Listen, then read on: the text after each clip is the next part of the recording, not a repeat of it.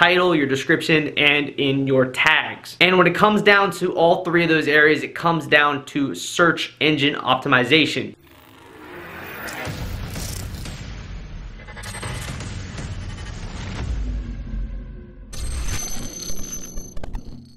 Yo, what's up everyone? Welcome back to the channel. My name is DJ Rick Webb as always, and in today's video, I polled on Facebook. I went on Facebook and I was asking people, I'm like, what is the #1 and maybe the #2 problem you are struggling with in your DJ career, your DJ business, period? And pretty much unanimously, people were talking about marketing. They were struggling with marketing. And in general, most DJs were asking for free ways to marketing because most DJs don't want to spend a lot of money on marketing.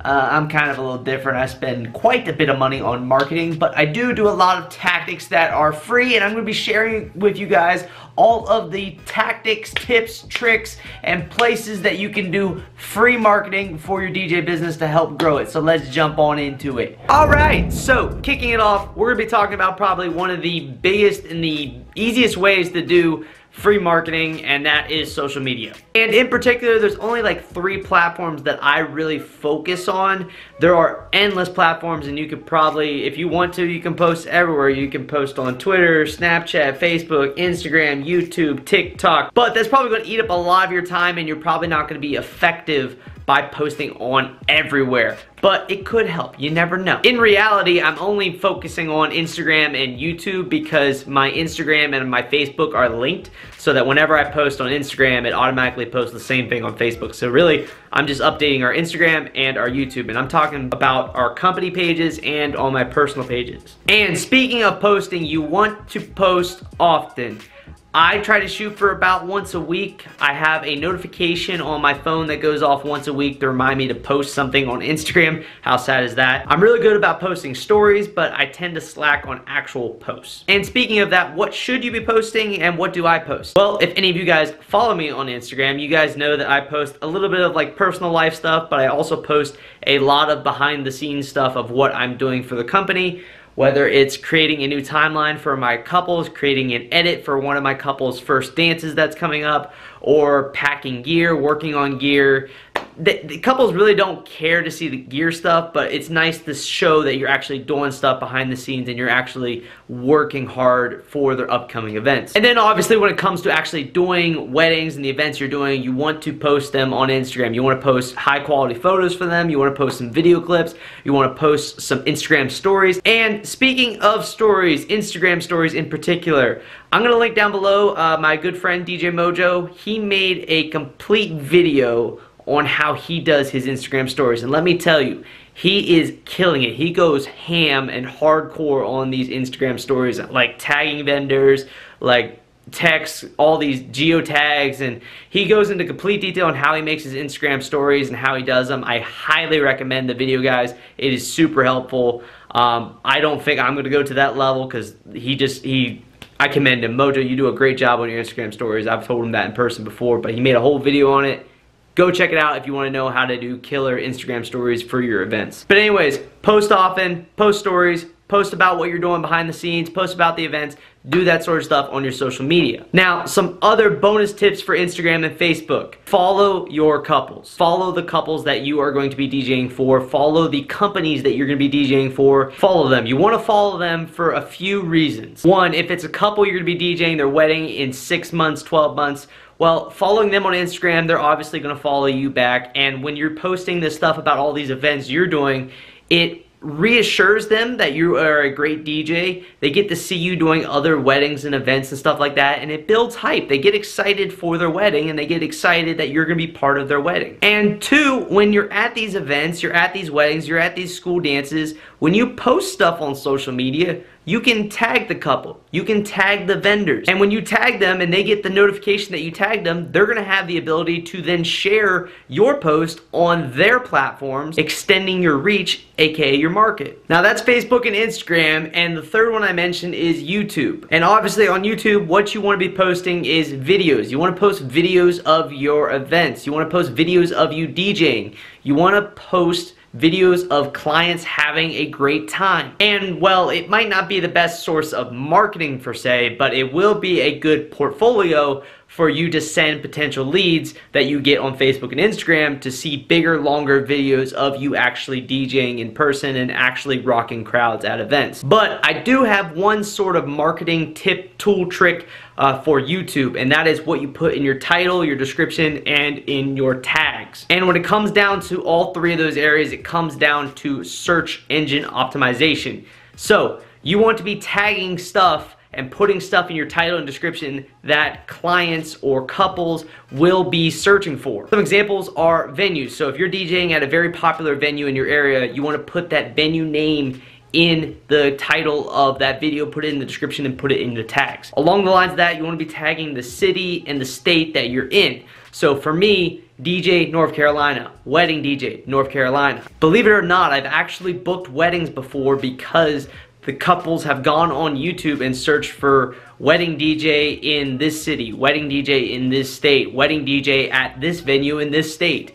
So having videos with tags for cities, states, and the venues that you're at are key for search engines so that you pop up on their search results. The next thing that you can do for free marketing is sign up for Wedding Wire and The Knot. But Rick, Wedding Wire and The Knot cost thousands of dollars. How am I supposed to advertise for free when they cost thousands of dollars?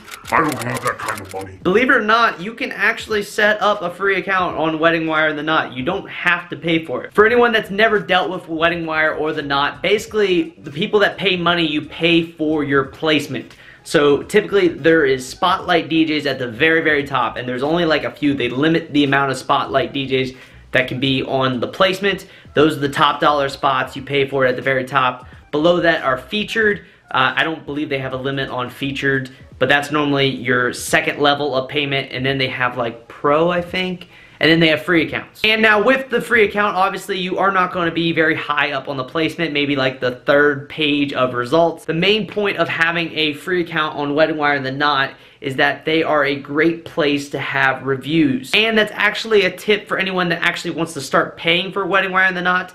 Don't start paying off the get-go. Get on there for free. Get yourself 10 or so reviews, get yourself started with some reviews, then pay for the account and actually get it up on the listing. You want to have some reviews on there before you start marketing your reviews. I hope that makes sense. You don't want to pay for a listing if you don't have any reviews to showcase. So go set up a free Wedding Wire and a Knot account and get some of your past clients to leave some reviews and get the ball rolling. Alright, social media, Wedding Wire, The Knot, great ways to do some free marketing. But in our industry, in the DJ industry, the number one source of events, the number one source of weddings, the number one source of business in general is referrals. And it would be a disjustice for me to make this video on free marketing and not talk about the number one free way that we get events and leads and bookings and how you can optimize that. So with referrals, and in particular with weddings, our couples are great sources of future referrals. They're gonna go talk to their other close friends that are also getting married and maybe refer us to them.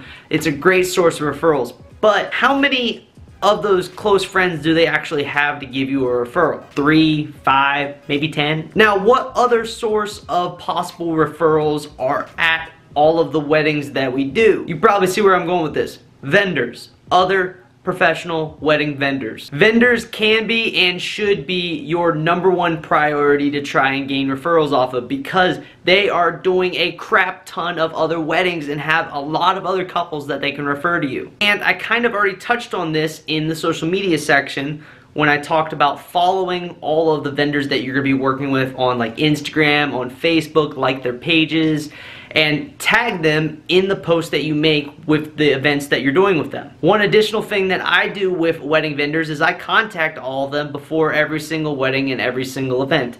I contact them normally the week of, and I send them over a copy of the timeline that I have, and I try to see if the timeline works with them. 9 times out of 10 it does.